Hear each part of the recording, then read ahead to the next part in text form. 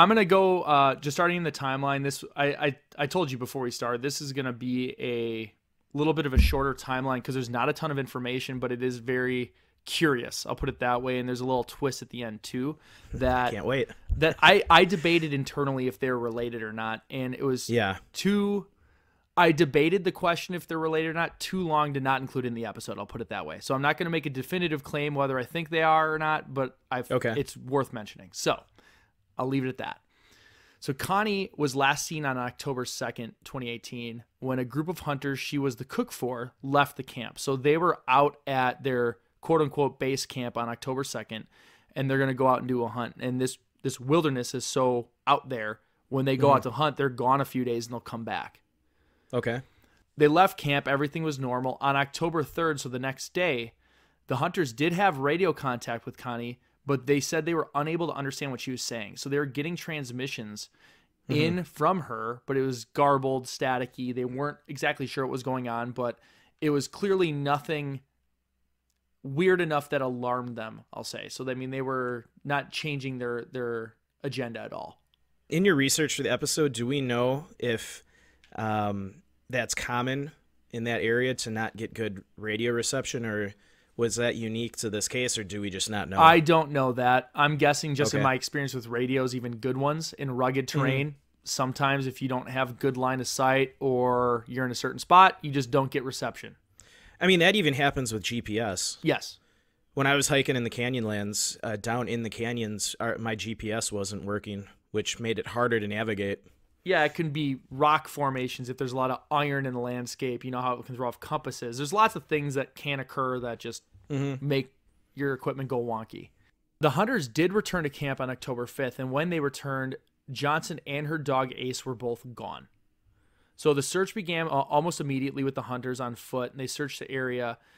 When they couldn't find her immediately, they actually called in the canines and started doing a canine search right off the bat. Okay.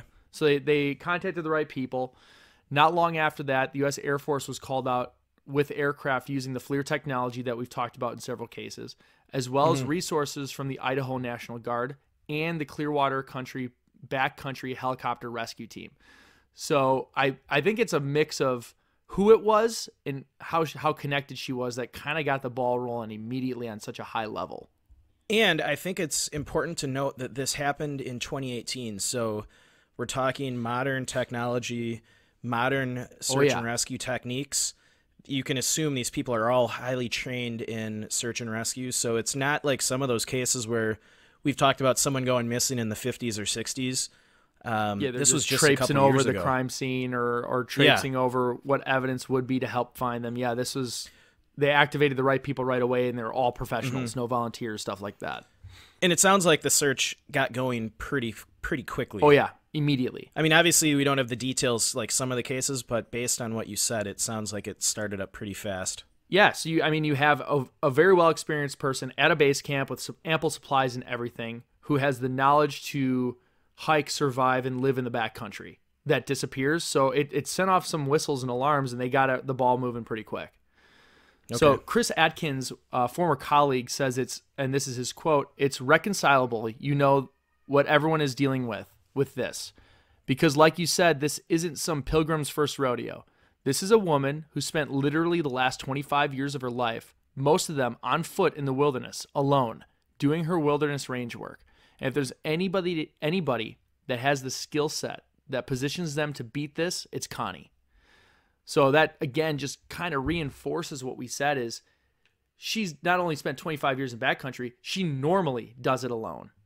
So she is definitely prepared for, if something happens, she's prepared to survive for several days. I'm sure she's well aware of if something happens, you kind of want to stay in place. If you don't know how to get out of there or if you're injured. Yeah, she knows all the best practices. Yeah, because you have a better chance of being found if you stay in place and don't, if you know the way out, you should try to get your way out of there. But if you're lost, you don't want to keep just walking around aimlessly. Yep, make signals, make commotion, make sure people can see you.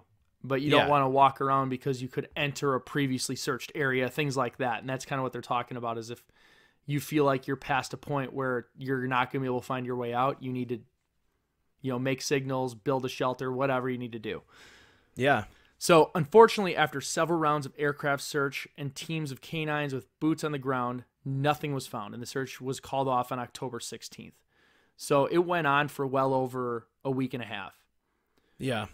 Where it starts getting crazy is that in a stunning turn of events, about 3 weeks after the search was called off, Ace, Connie's dog, was spotted by a backcountry pilot Tuesday at the ranger station. So, a backcountry pilot was flying around and saw the dog at the ranger station. And it was about 15 miles from the hunting camp where Johnson was last seen. Wow. So Nicole Saylor, that's the daughter of Connie Johnson, said the dog was very skinny, but in good shape otherwise. Ace, and this is the dog, was examined, fed, and taken back out, but the search didn't yield any leads or results. So they're very hopeful when they found Ace, like, hey, let's get him well and take him out immediately, and hopefully he'll bring them to Connie. She said when she heard the news that Ace had been found, she was thrilled that he was alive. The fact that he was not with Mom was very sad, and that's her quote.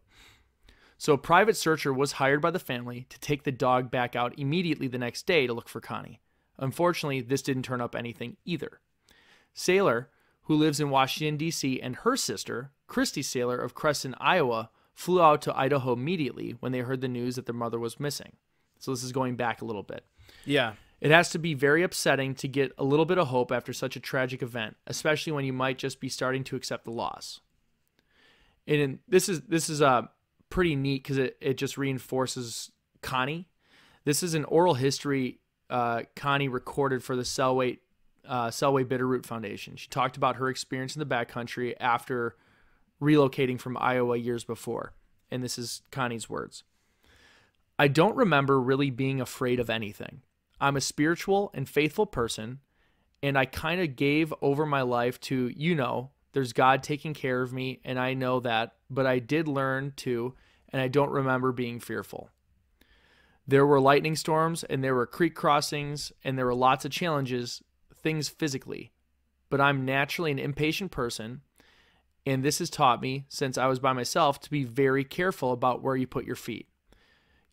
Connie, if you get hurt, there's no way anybody's going to help you. You're on your own.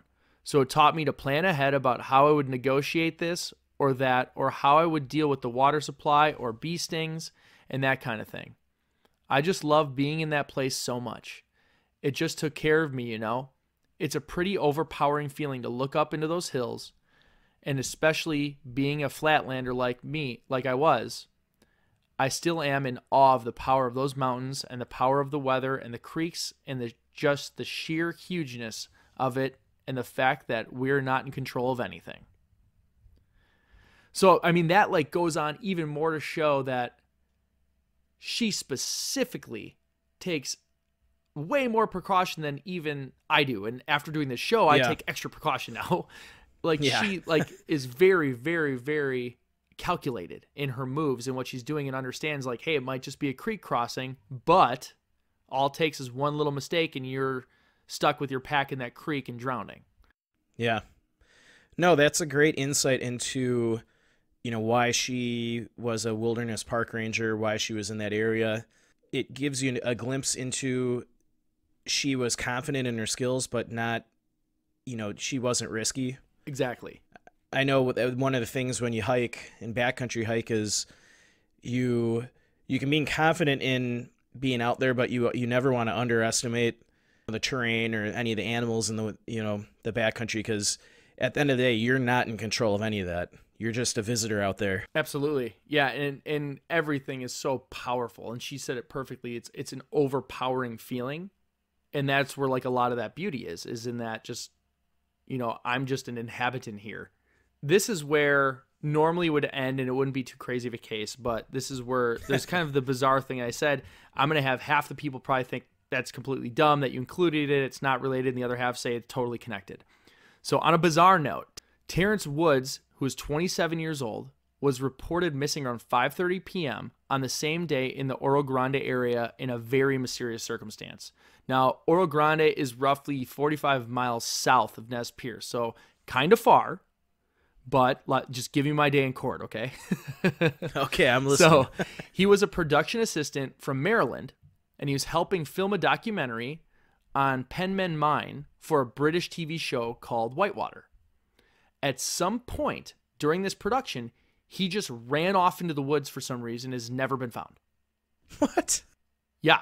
So Terrence's father said referencing the production crew thought he fell off a cliff, but by the time they got over there, my son was 15 feet down the cliff running like a hare. So I said, "What do you mean running like a hare?" He said he ran so fast, I ain't never seen nobody run that fast. You can't get lost out there, because if you got lost out there, you're going to run into a road or houses. So he didn't just poof, vanish, and disappear. No, he made it to that road. Somebody picked him up. So that's Terrence's father's quote. But despite an extensive search, no leads were obtained from the previous 7 days of searching, and no signs of Terrence were located in the search area or the expanded search area. Well, that's just plain bizarre. Yes. Yeah. So he just didn't say anything, turned and just started running. Exactly. Like dead, full-on sprint, ran Yeah. one direction, and has never been found. Wow. And this was 45 miles south of where Connie went missing in roughly the same time? Correct. Huh. They're speculating, and again, this is speculation because they know what time he ran, but they're speculating it was possible it was around the same time, and this is where they potentially could be connected.